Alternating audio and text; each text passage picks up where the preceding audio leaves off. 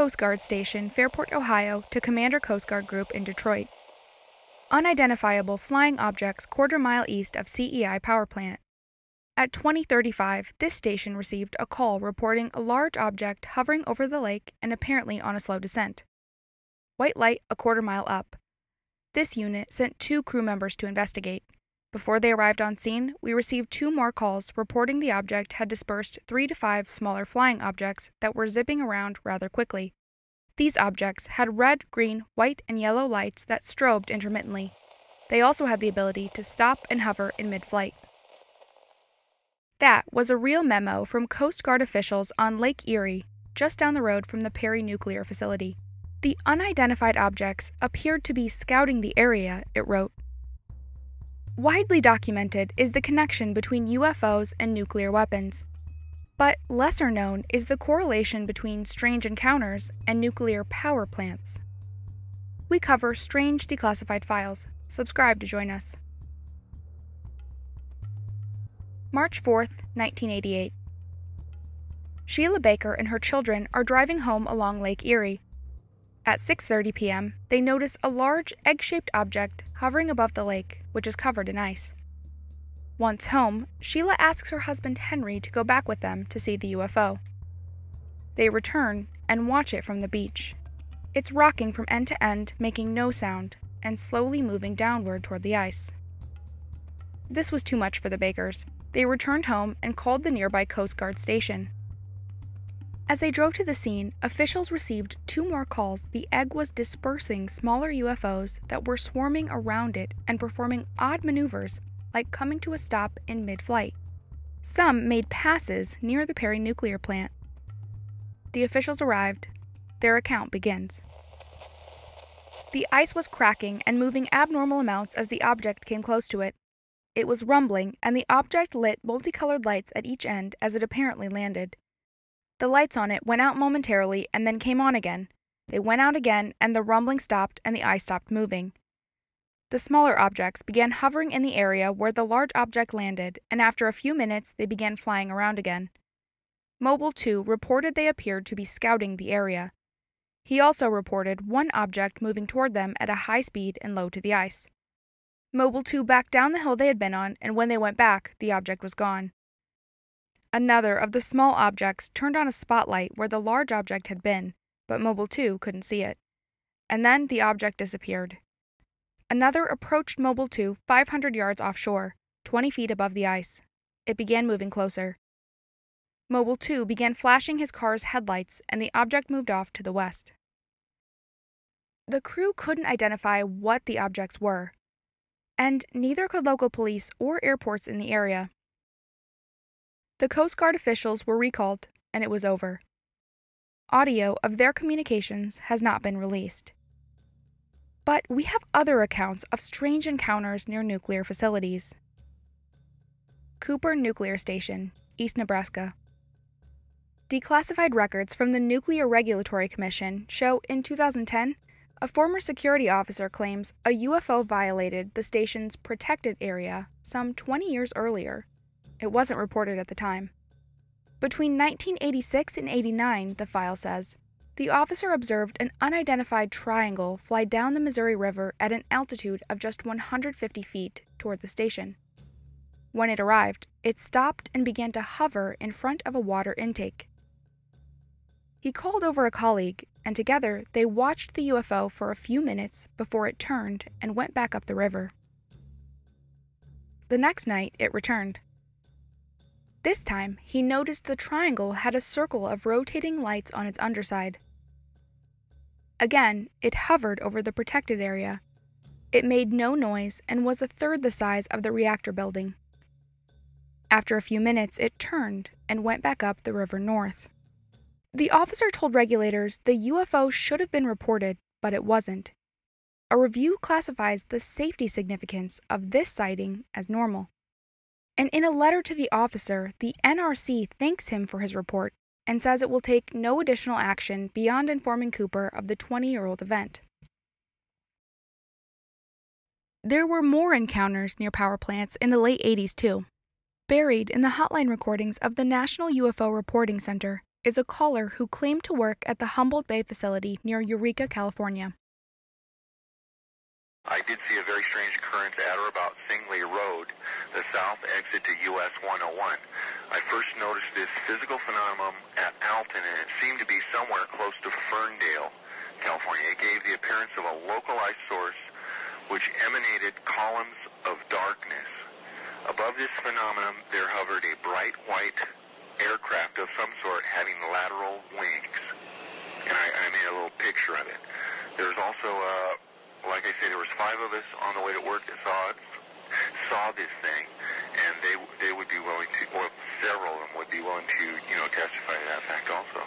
Okay, was that bright white object stationary? Yes, it was. And it remained stationary while these shafts of light were coming down, or black light were coming down? No, they weren't coming down from the craft. The black shafts of light were coming from the ground beneath it. Oh, I see. Okay. A localized source beneath it, directly beneath it. Okay. And these black shafts were going off at an oblique angle, maybe 45 degrees, all over. In fact, they're varying angles, and I saw the most. Most everybody else saw only 2 dark shafts coming from it. It was like they were plastic columns. They were laser sharp, straight to the point source, it seemed like. Like a regular beam, then. They were beams. They were like laser beams, and they were like, if you can imagine it, plastic tubes filled with smoke, because they were actually dark. They were actually blocking light that was behind them. Okay. A year earlier, a caller in Toms River, New Jersey, called the hotline about seeing a triangular craft 10 miles north of the Oyster Creek generating station. UFO Reporting Center? Yes. I live in New Jersey, Toms River, New Jersey. Yes. And on Thursday night between 8 and 8:30, I reported to the Toms River Police Department that I had seen something in the sky that was extremely unusual. It was extremely big.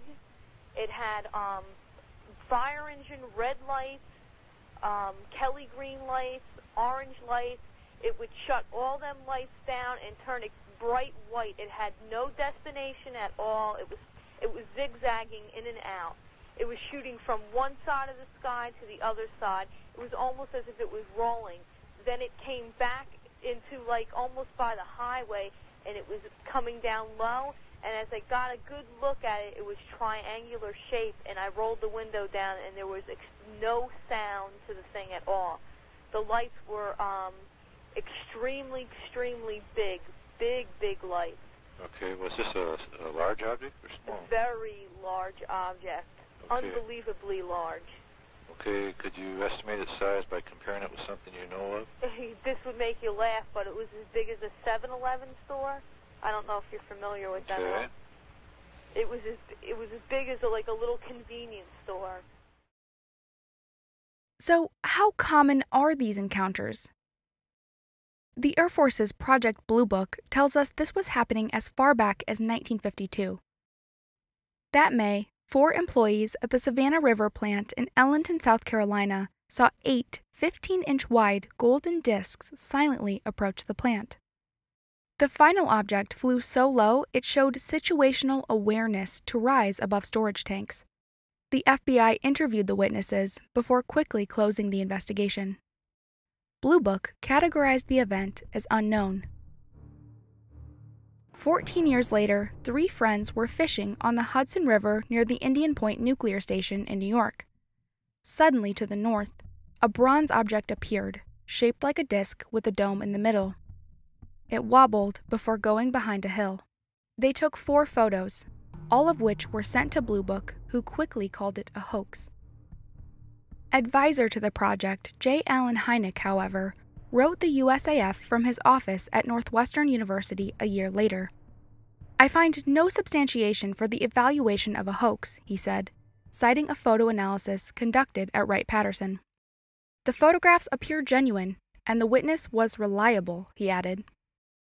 Hynek lobbied Blue Book to change the case's status from hoax to unidentified, but they didn't listen. We have 2 questions after going through these accounts. Why were the incursions happening? And do they still occur today? In 2014, France's Secretariat General for National Defense published a press release disclosing that the country's nuclear installations continually experience overflights from unidentified drones. They did not pose a threat, it said. Nevertheless, the French government launched an R&D project to detect and intercept them. Soon after, a director at a plant near Bly told reporters he didn't believe what flew over his site was a drone. "We saw a UFO," he said, "but there was no impact on the safety of our sites." On June 17th of this year, the U.S. Senate Intel Committee called for federal agencies to come together and produce a joint report on unidentified aerial phenomena, unclassified. Included in the request is a previously unknown FBI dataset of UAP encounters over restricted U.S. airspace. Speaking to us on Twitter, former Deputy Assistant Secretary of Defense for Intelligence Chris Mellon, now with To the Stars Academy, said the following: "We know the FBI has investigated numerous domestic UAP cases. UAP intrusions over federal facilities are one example. It remains to be seen if this database will include more recent incursions over nuclear plants. But, given the history, we wouldn't be surprised." As for the why of the question, why are anomalous objects interested in these sites? We don't know. What do you think? Let us know in the comments. And special thank you to our Patreon supporters, including John M. If you like what we do, consider joining them on Patreon and help us produce one new episode every week. Also, most of our traffic comes from external shares, so if you have any family or friends interested in this topic, we'd appreciate it if you asked them to subscribe. Thanks, guys. See you next time.